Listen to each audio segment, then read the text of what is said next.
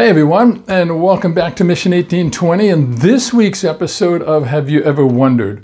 If you're just joining us, we're in a series called Books of the Bible, and we've been giving introductions into each book of the Bible in just 5 minutes or less. So without further ado, let's go ahead and get to this week's book. This week, we are in the book of Jeremiah. Now, this is the 24th book of the Bible, and it's also the second of the 5 major prophet books.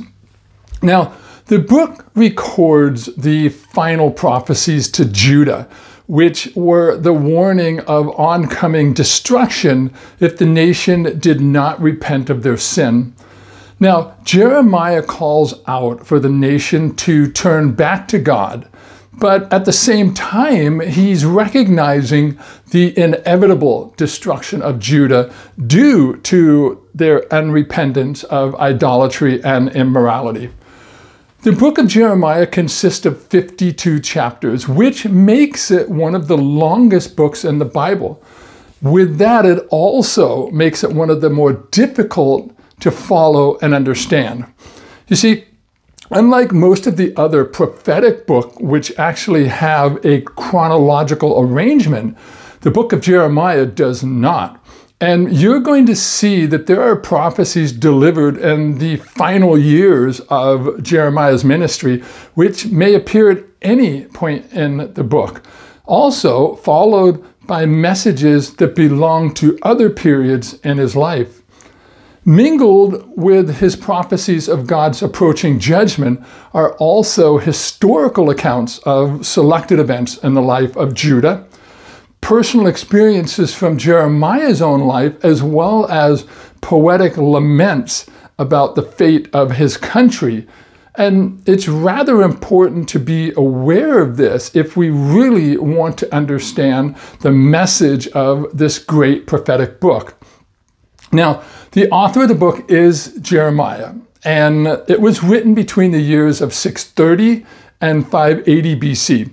Now, the name Jeremiah literally means Yahweh throws. Now, this is just a term referring to the laying down of a foundation. The book can be broken down into 4 parts. The first being the call of Jeremiah. This is found solely in chapter 1. The second part is the prophecies of Judah. This is found in chapters 2 through 45. And then the third part is the prophecies to the Gentiles, and this is in chapters 46 through 51. And then the fourth part is the fall of Jerusalem, and this is found only in chapter 52. Some of the key people that you're going to read about are going to include Judah's last 5 kings.